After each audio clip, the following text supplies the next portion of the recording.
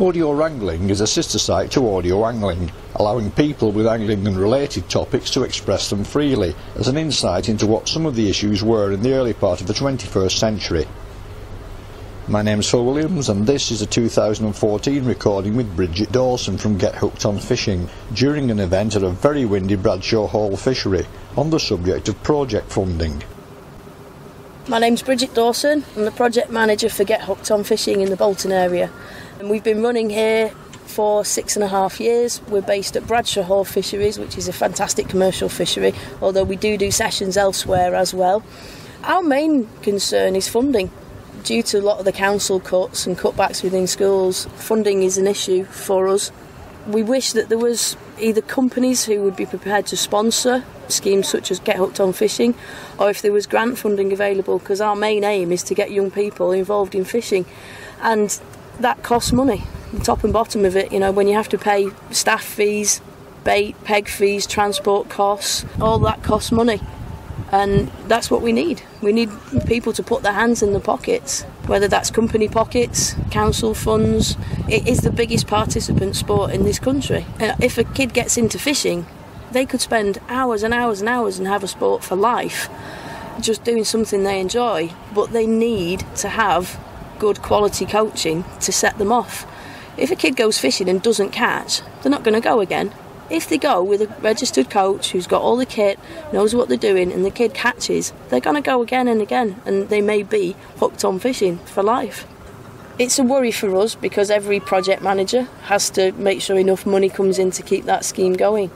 We're lucky, we've managed to keep going for 6.5 years, and we are quite busy, but we would like to be busier. So, maybe more promotion through schools and to get angling put on the curriculum. I know recently it's been on the news about Smithers School.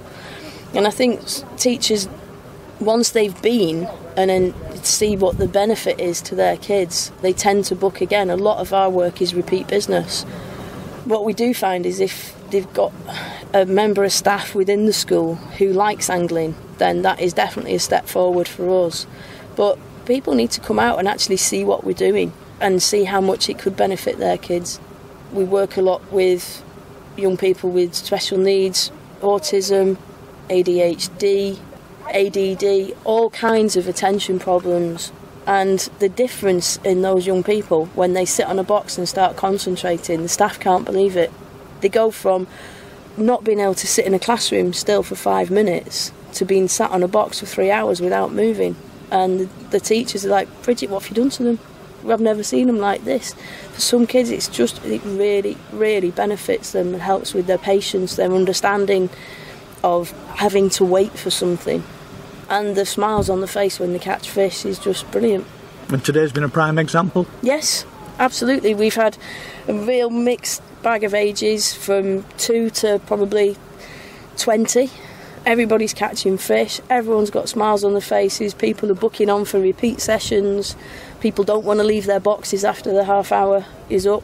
We're very lucky that we've got a lot of support here today from the Angling Trust and other coaches and people coming along and helping out, and it's turned out to be a great day. But you still need more funds? We do. We would be able to put on more sessions, we'd be able to subsidise our open sessions. At the moment we do open sessions through the school holidays, and to cover our costs we have to charge £10 a session. For some families that's not doable. If you've got 2-3 kids it's not doable, but obviously we have to cover our staff costs and our bait costs and equipment and peg fees.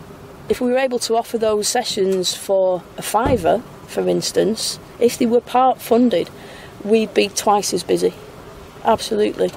In the past we have had access to funding from Bolton Council. Unfortunately, with all the council cuts, that funding's not available and we've had to put our prices up, and as a result we aren't as busy. And we know that that's just because some families can't afford it. It's proven it today because all these sessions that are free today, because of the bit of funding that was available from the Angling Trust, we're really, really busy.